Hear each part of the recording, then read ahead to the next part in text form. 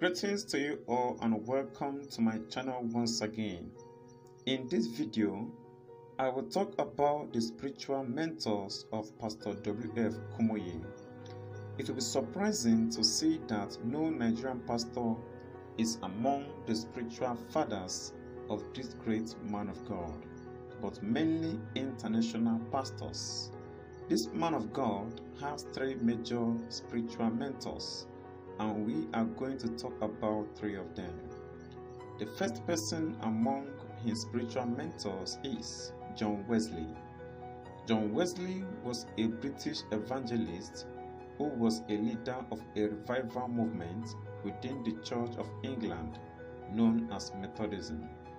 The societies he founded from the Church of England became the Methodist Church that continues to this day. John Wesley married at the age of 48 to a widow by name Mary Vassell. Mary Vassell was a mother of 4 children to her first husband, who was dead. John Wesley and Mary Vassell had no children, and Mary left him after 15 years. John Wesley had no child till his death. John Wesley was born on 28th of June 1703 in England, and he died on 2nd of March 1791 in the same England at the age of 88.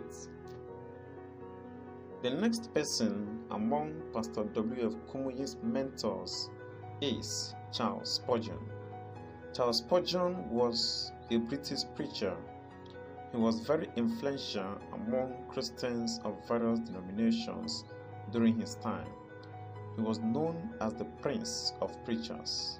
He was married to Susanna Spurgeon, and the couple had 2 children, Charles and Thomas Spurgeon, which were twins.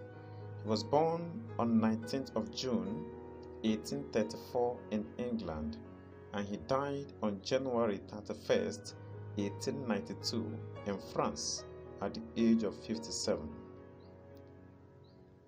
The last person in this list among W.F KUMUYI's spiritual mentors is Charles Finney. Charles Finney was an American Presbyterian minister.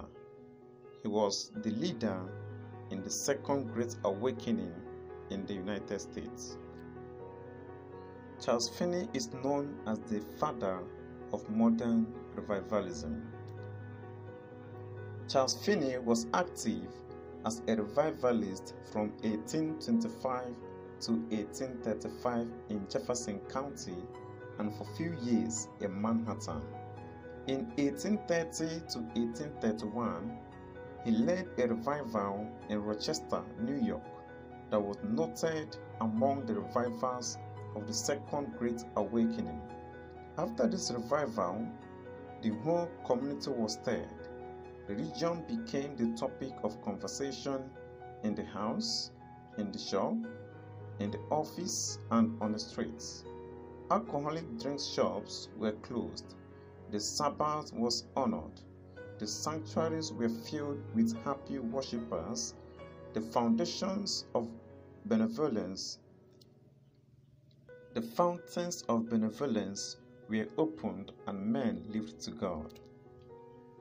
His religious views also led him to promote social reforms such as abolition of slavery and equal education for women and African Americans. From 1835, he taught at Oberlin College of Ohio, which accepted students without regards to race or sex. He served as the second president of Oberlin College of Ohio from 1851 to 1866, during which his students and faculty were activists for abolition of slavery. Charles Finney was twice a widower and married 3 times. His first and second wife died, and he married a 3rd wife. Each of his 3 wives accompanied him on his revival tours and joined him in his evangelistic efforts. Charles Finney had 6 children. Charles Finney was born on 29th of August 1792 in Connecticut, US, and he died on 16th of August 1875 in Oberlin, Ohio, US. He died at the age of 82. So these are the 3 main spiritual mentors to the Nigerian influential pastor W.F Kumuyi.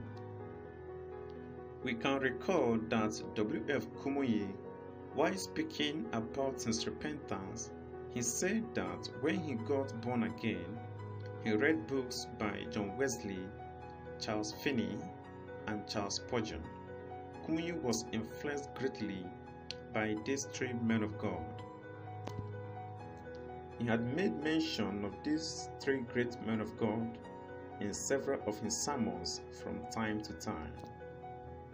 Looking at the way the ministry of W.F Kumuyi has been influenced by these 3 great men of God, John Wesley, Charles Spurgeon, and Charles Finney, W.F Kumuyi preaches the doctrine of restitution and sanctification like John Wesley, who was also known very well for such a doctrine. W.F Kumuyi's famous style of arranging and dividing his messages into 3 points was also a style adopted by Charles Spurgeon, who was known in his day as the Prince of Preachers.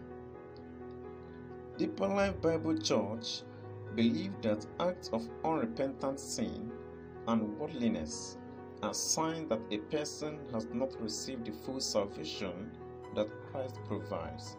This was also a belief and a method of preaching of Charles Finney. So these are the 3 main pastors that mentored Pastor W.F Kumuyi, and we can see that no Nigerian pastor is mentioned here.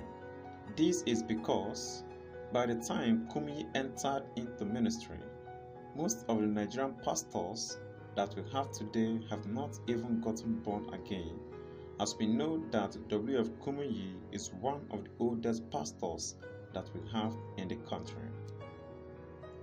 All these pastors are respected everywhere in the world today. They are celebrated in this our generation. But by going through both the past through why most of them were still in the world, we can see that most of them went through fire. Most of them went through different kinds of tribulation, different kinds of temptation, like we can see in some of these pastors that we have studied their lifestyles today.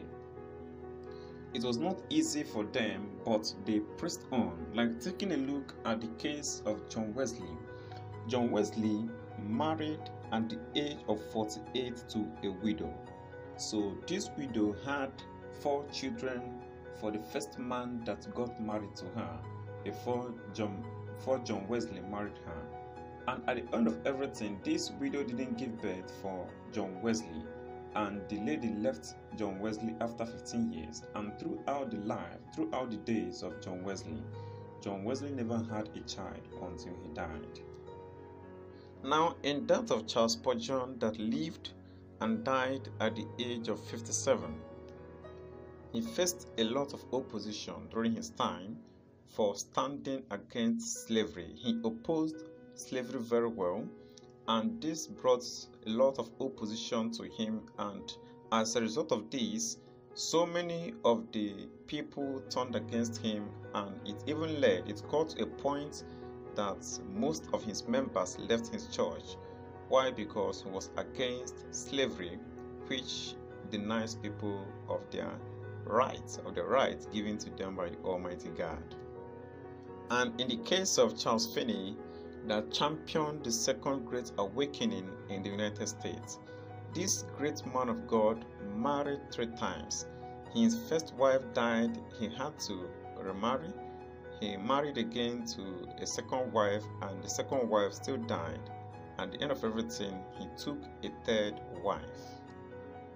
And this is similar to some of the things happening to the great men of God that we have, even in this our contemporary world, like W.F KUMUYI, whose first wife died in 2009. He had to remarry and he took another wife.